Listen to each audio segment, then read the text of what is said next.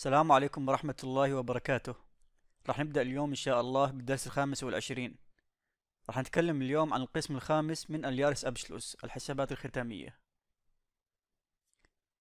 في هذا الدرس سنتكلم عن تقييم الديون والديون المعدومة. Bewertung der Forderungen.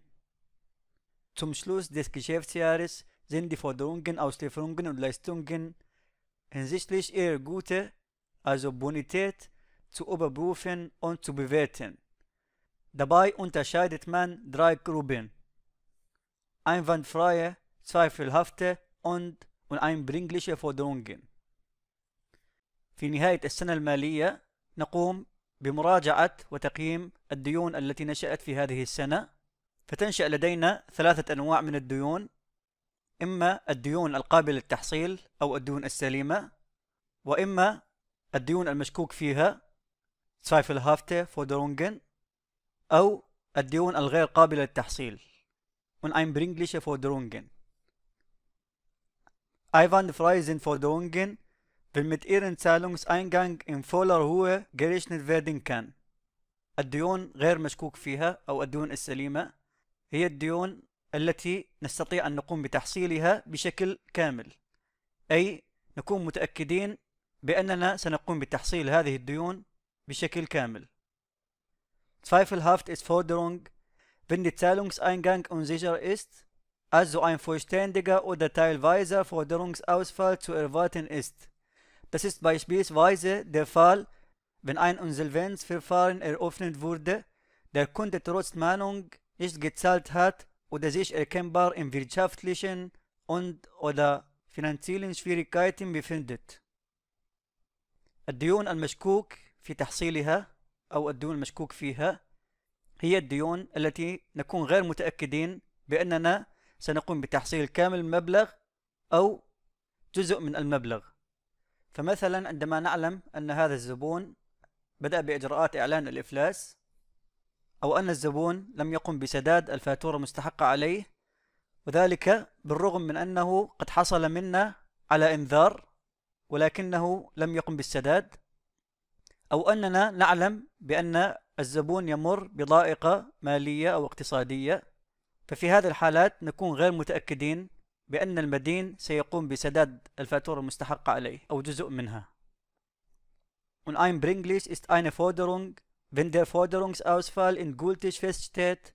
Davon kann zum Beispiel ausgegangen werden, wenn ein Insolvenzverfahren mangels Maße abgewiesen wurde, fruchtlos gewendet worden ist oder die Forderung verjährt ist. الديون غير قابلة للتحصيل هي الديون التي يكون فيها قد أثبت بشكل قطعي أن هذه الديون غير قابلة للتحصيل.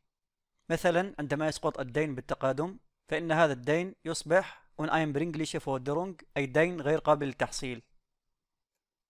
Die Bewertung der Forderungen laut HGB entspricht dieser Einteilung.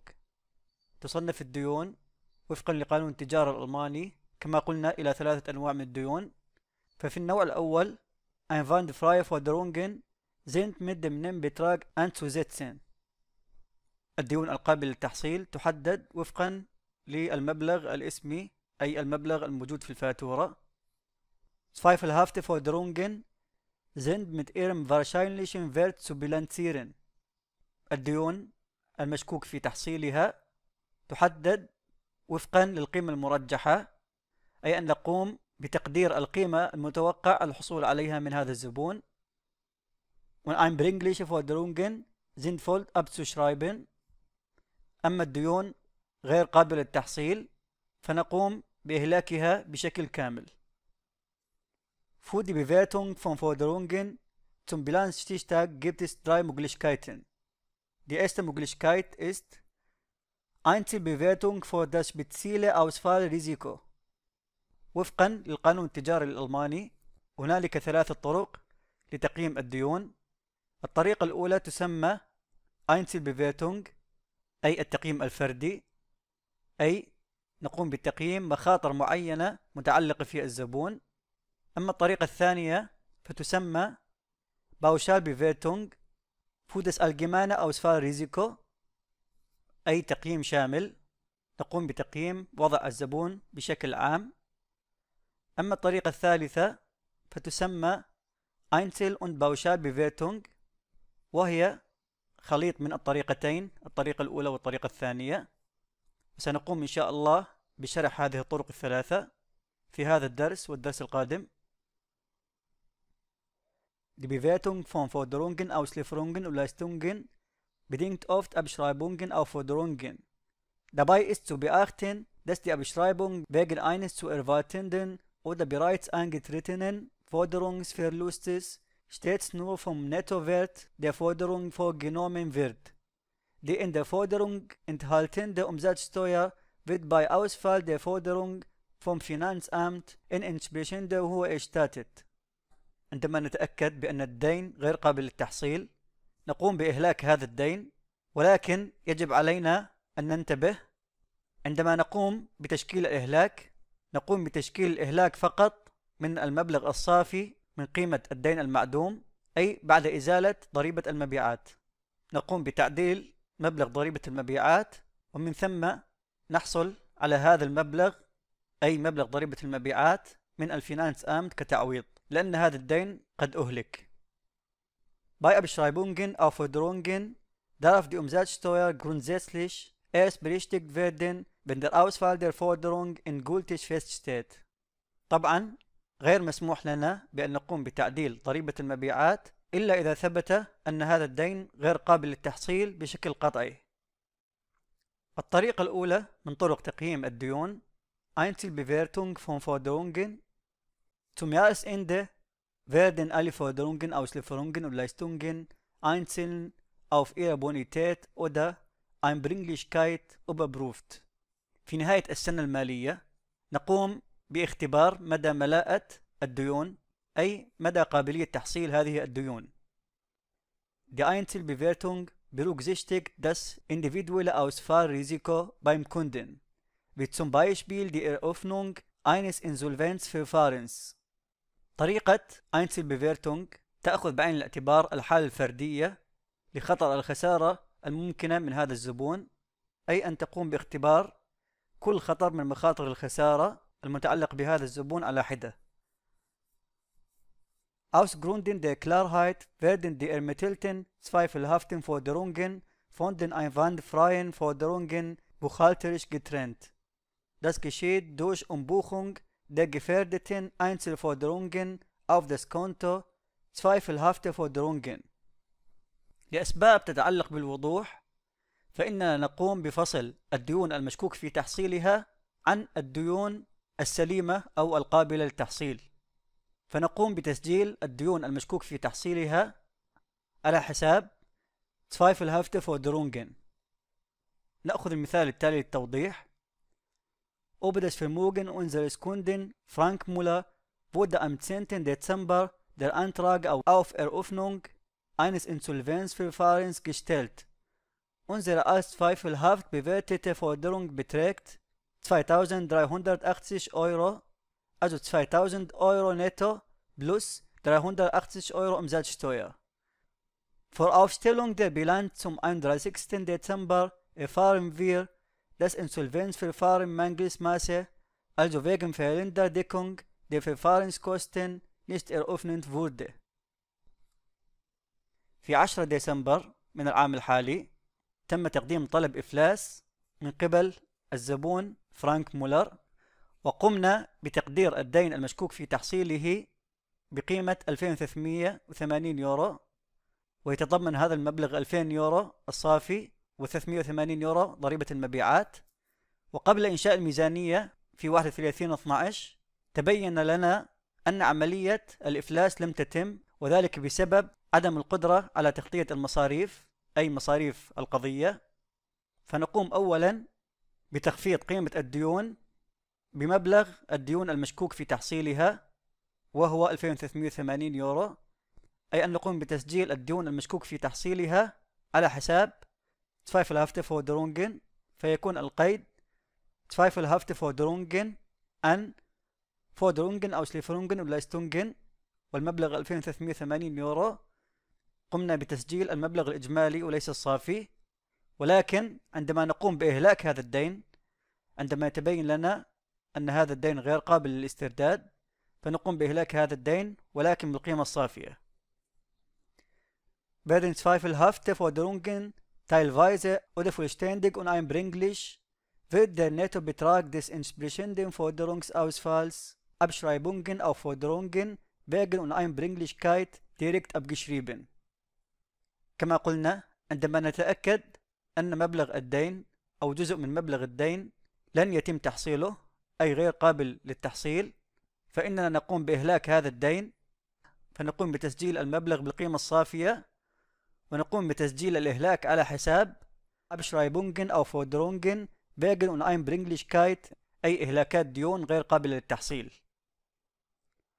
Gleichzeitig ist die Umsatzsteuer im Soll des Kontos Umsatzsteuer zu berichtigen, da durch den Forderungsausfall eine Rückforderung an das Finanzamt entsteht. عندما نقوم بإهلاك الدين فإننا نقوم بمعالجة ضريبة المبيعات، فعندما قمنا بعملية البيع أتت ضريبة المبيعات في حساب أمزاجشتوير في الجانب الدائن، ولكن الآن في هذه الحالة لن نحصل على الدين وسنقوم بإهلاك الدين، فنقوم بتخفيض قيمة ضريبة المبيعات بقيمة الدين المهلك. فهنا الدين المهلك هو 2000 يورو، فتكون قيمة ضريبة المبيعات 380 يورو، نقوم بتسجيلها في الجانب المدين، ثم نقوم بمطالبة الفينانس أمت بهذا المبلغ كتعويض، فيكون قيد إهلاك هذا الدين Abschreibungen أو Forderungen. طبعا نستطيع أن نكتب الحساب بشكل كامل wegen Uneinbringlichkeit والمبلغ 2000 يورو، نلاحظ المبلغ الصافي، ثم حساب Umsatzsteuer ضريبة المبيعات بقيمة 380 يورو قمنا بتخفيضها، أن zweifelhafte Forderungen إلى حساب الديون المشكوك في تحصيلها 2380 يورو، قمنا بالقيد الأول بإثبات الديون المشكوك في تحصيلها، ثم تبين لنا أن كامل المبلغ لن يحصل، فنقوم بإهلاك كامل المبلغ وهو 2000 يورو المبلغ الصافي وضريبة المبيعات 380 يورو. نأخذ المثال الثاني وهو تابع المثال الأول. Auf eine im vorigen Jahr als uneinbringlich abgeschriebene Forderung erhalten wir am 30. Dezember unerwartet 357 Euro, also 300 Euro netto plus 57 Euro Umsatzsteuer durch Banküberweisung. في السنة الماضية قمنا بإهلاك دين، ولكن في هذه السنة في 30 ديسمبر حصلنا بشكل غير متوقع على مبلغ 357 يورو من الدين المهلك عن طريق حوالة بنكية. طبعا هذا المبلغ يتكون من 300 يورو صافي المبلغ و57 يورو ضريبة المبيعات، ففي هذه الحالة تعود مرة أخرى ضريبة المبيعات كما رأينا في المثال السابق. عندما قمنا بإهلاك الدين فإننا قمنا بتخفيض ضريبة المبيعات بقيمة الدين المهلك، وعندما نحصل على مبلغ من دين مهلك فإن ضريبة المبيعات تعود بقيمة الدين المسدد، فيكون القيد في هذه الحالة بنك، حساب البنك بقيمة 357 يورو، أن Erträge aus abgeschriebenen Forderungen، أي الإيرادات من الديون المعدومة أو الديون المهلكة بقيمة 300 يورو، أن Umsatzsteuer ضريبة المبيعات بقيمة 57 يورو. Einzelwertberichtigung zweifelhafter Forderungen sind zum Bilanzstichtag bei Forderungen Verluste zu erwarten, so muss jeweils in Höhe des vermuteten, also geschätzten Ausfalls, eine entsprechende Ausschreibung vorgenommen werden. Diese Abschreibung erfolgt aus Gründen der Klarheit und Übersichtlichkeit in der Regel nicht direkt über das Konto zweifelhafte Forderungen, sondern indirekt über Wertberichtigungskonto. Einzelwertberichtigungen zu Forderungen. قبل إنشاء الميزانية، إذا كان لدينا ديون مشكوك في تحصيلها ونتوقع من هذه الديون أن نحصل على خسارة، أي نتوقع أن الزبون لن يقوم بسداد إما كامل هذه الديون أو جزء من هذه الديون، ولكن نحن في هذه الحالة غير متأكدين بأن الزبون لن يقوم بالتسديد، فلا يمكن لنا أن نقوم بإهلاك هذه الديون إلا أن نكون متأكدين. ففي هذه الحالة يجب علينا أن نقوم بتسجيل الدين على حساب وسيط، يسمى هذا الحساب Einzelwertberichtigung zu Forderungen، أي حساب تقييم الديون، وهو حساب وسيط بين حساب الدين المشكوك في تحصيله وحساب إهلاك الديون. أي عندما يحين وقت إنشاء الميزانية ولدينا دين مشكوك في تحصيله ونتوقع أن نحصل على خسارة من هذا الدين، فنقوم بتسجيل قيمة الخسارة المتوقعة على حساب AVB، ثم عندما نتأكد من الحصول على خسارة فنقوم بإهلاك هذه الخسارة عن طريق تحميل حساب AVB على حساب Abschreibungen. طبعا سيتوضح ذلك أكثر في المثال إن شاء الله. Das Wertberichtigungskonto ist ein Passivkonto, das nur zum Bilanzstichtag angepasst wird. Die Bildung der EWB erfolgt über das Aufwandskonto Einstellung in Einzelwertberichtigung. عندما نريد أن ننشئ الحساب الوسيط EWB فإننا نقوم بإنشائه عن طريق حساب Einstellung in Einzelwertberichtigung. نأخذ المثال التالي. Unser Kunde Werner hat trotz Mahnungen unsere Forderung von 11.900 Euro, also 10.000 Euro netto plus 1.900 Euro Umsatzsteuer, nicht beglichen. Zum 31. Dezember 2018 wird der Verlust auf 80% von 10.000 Euro, also 8.000 Euro geschätzt. Aus dem Vorjahr besteht noch eine andere zweifelhafte Forderung über 5.950 Euro, die zu 70%, also 3.500 Euro, einzelwertberichtigt ist. قمنا بإرسال إنذارات بالدفع للزبون فيرنر والمدين لنا بمبلغ 11,900 يورو، منها 10,000 يورو صافي قيمة المبلغ و1,900 يورو ضريبة المبيعات. ولكن رغم هذه الإنذارات لم يقم فيرنر بتسديد المستحق عليه. في 31/12 من العام 2018 قمنا بتقدير الخسارة المتوقعة بنسبة 80% من قيمة الدين، أي 80% من 10,000 يورو، فتكون الخسارة المقدرة من هذا الدين تساوي 8,000 يورو، أي أن قيمة الدين المشكوك في تحصيله 11,900 يورو. هذا المبلغ يسمى zweifelhafte Forderung، وقمنا بتقدير قيمة الخسارة من هذا المبلغ بقيمة 8,000 يورو، وهي قيمة صافية بدون ضريبة المبيعات، لأننا حسبنا 80% من صافي قيمة الدين. وكان لدينا أيضا من السنة الماضية دين مشكوك في تحصيله بقيمة 5,950 يورو، وقدرت الخسارة من هذا الدين بنسبة 70%، أي 3,500 يورو كانت قد اعتبرت خسارة مقدرة من هذا الدين. فنقوم أولا بإثبات الدين المشكوك في تحصيله والذي هو بقيمة 11,900 يورو، فيكون القيد zweifelhafte Forderungen an Forderungen aus Lieferungen und Leistungen بقيمة 11,900 يورو. ثم قدرنا الخسارة من هذا الدين بنسبة 80%، أي بمبلغ 8,000 يورو.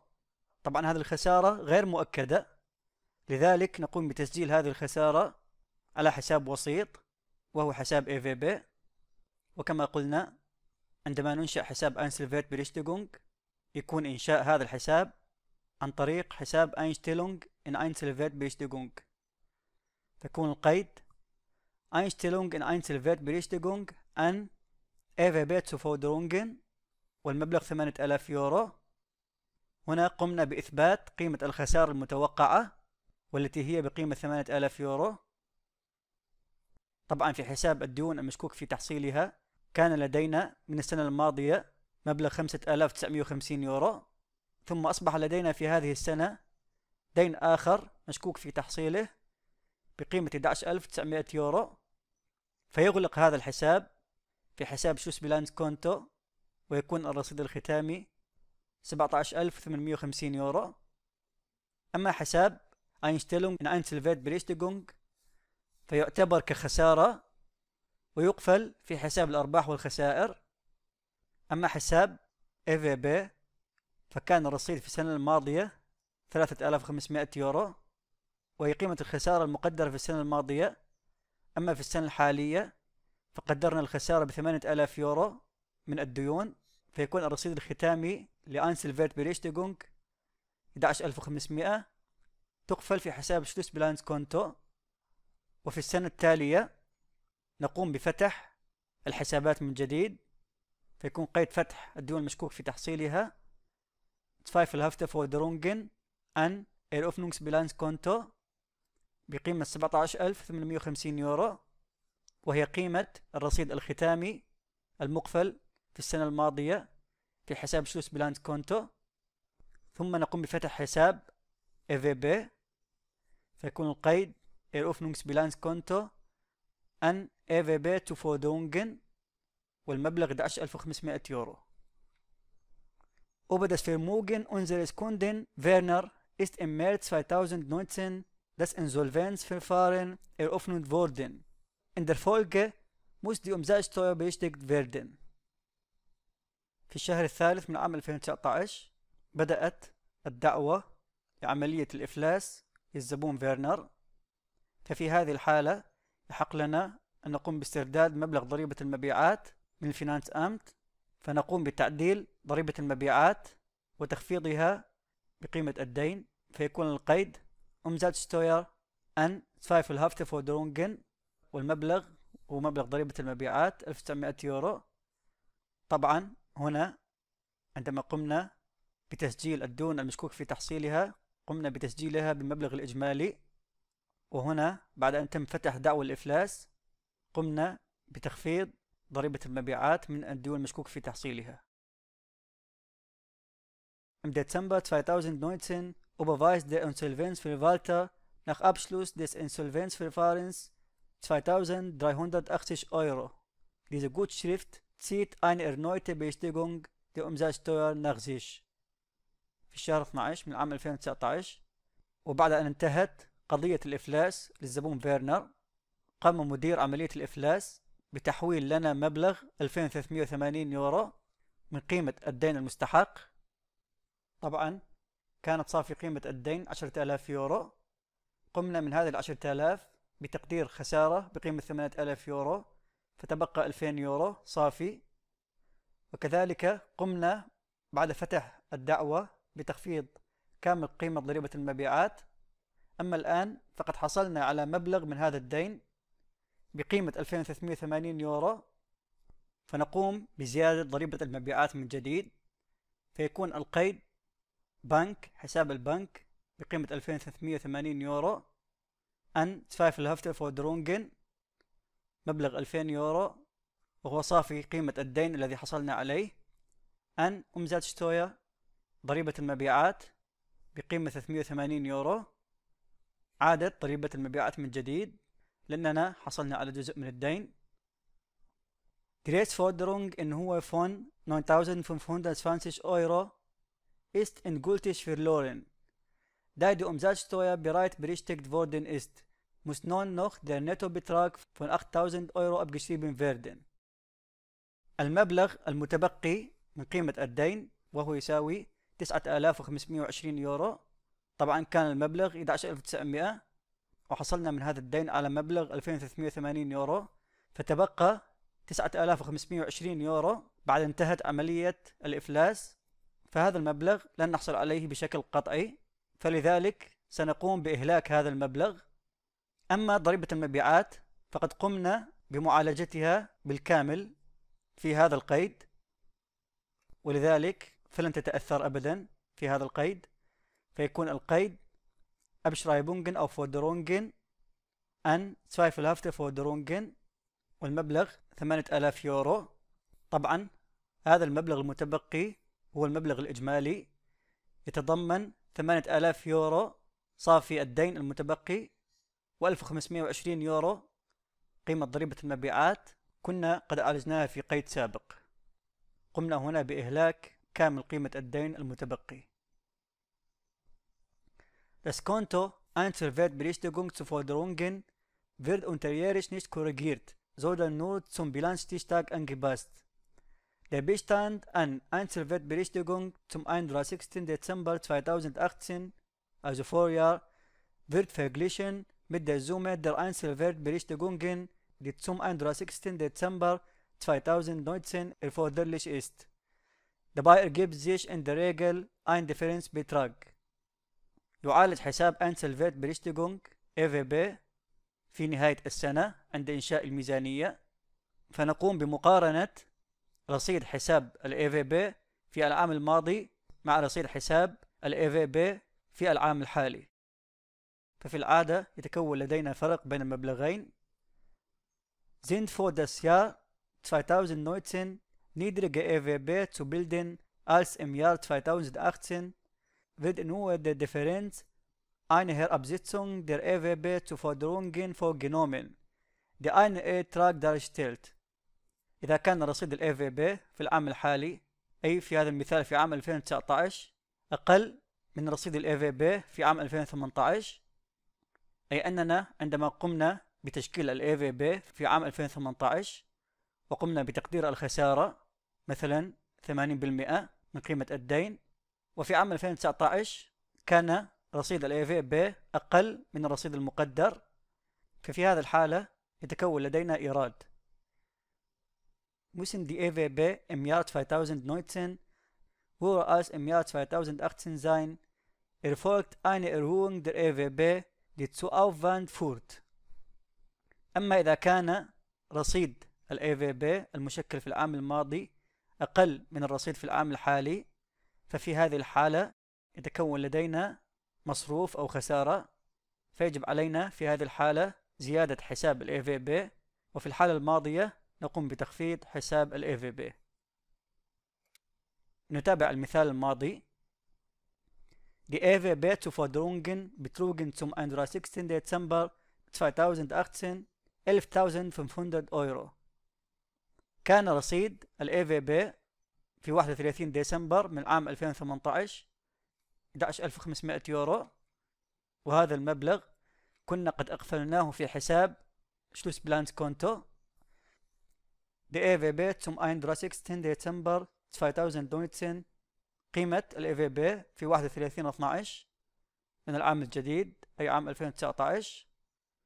نأخذ حالتين. في الحالة الأولى كان رصيد ال EWB في عام 2019 8.500 €، أي أن رصيد ال EWB في العام الجديد أقل من العام الماضي، فهنا لدينا إيراد، لأن الرصيد المشكل في العام الماضي أكبر من الرصيد في العام الحالي، والإيراد يكون بالفرق بين الرصيدين ويساوي 3000 €، فنقوم بتخفيض حساب ال EWB بقيمة 3000 €. طبعا ال EWB يزيد في الجانب الدائن، وعندما نقوم بتخفيضه يأتي في الجانب المدين، فيكون القيد EWB zu Forderungen an Erträge aus der Auflösung der Herabsetzung von Wertberichtigung auf Forderungen.